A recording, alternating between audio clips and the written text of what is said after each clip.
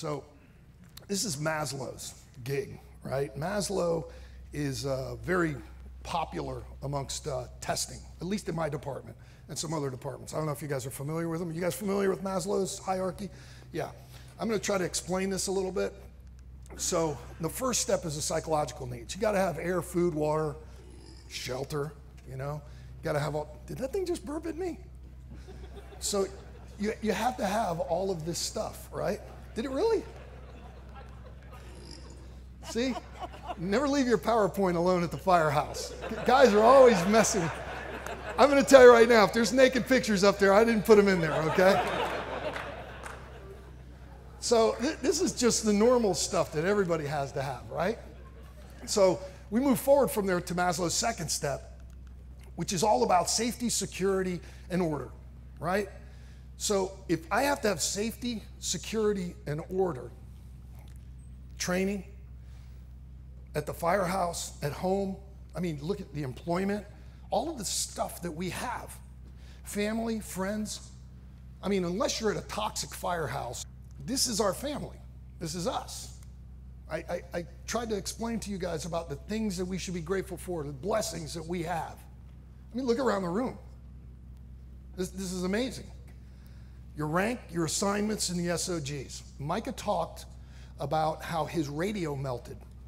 And I'm going to keep referring back to him because seldom do I get the opportunity to do this. So I have a lot of stuff that I'm going to reference with regards to what he's been teaching, or his lecture.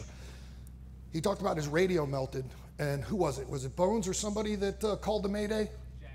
Jackie called the Mayday, all right? So Jackie called the Mayday, and he said, what? You guys remember? He didn't call it the way that they wanted to, per SOGs, right? Well, if you don't have the proper training and have never set your people up for that, that's not going to happen. I don't care if you call a lunar or a who, what, when, or whatever. It's all about the repetitions and all about the training. We'll come back to that. But that's why the second step is so important, because you can't move to the third step without it, which is social affection, belonging, and acceptance. Come on.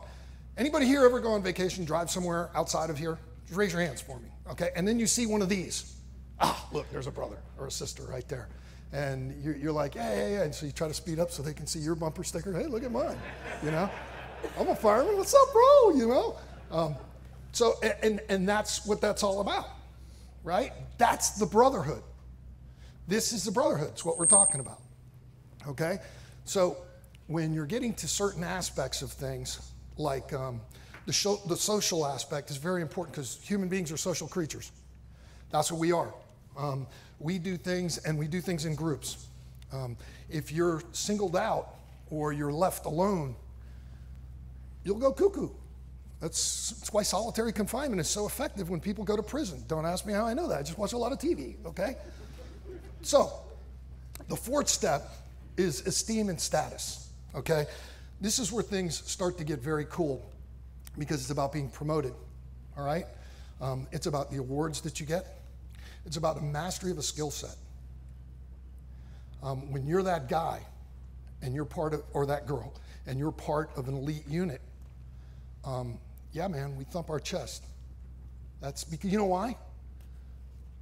Because you should have pride in accomplishing those things. You should. Pride is often confused with another word called arrogance. And it's not the way it works in the fire service.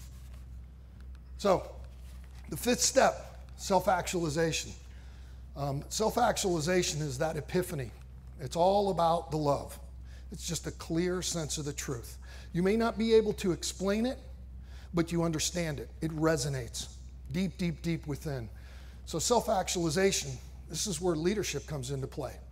If you're climbing that ladder, psychologically, this is just, you know, an explanation of Maslow. So as you're climbing that ladder, what you're getting to is you're developing leadership traits. You know, those are things that you live. That's not just something that you bark at somebody. That's why Paul Combs always writes that stuff with the guy with the badge and he's sticking it out there. Check this out, bro. That's right, I'm a leader. No, you just got a really big badge on your bony little chest, you know?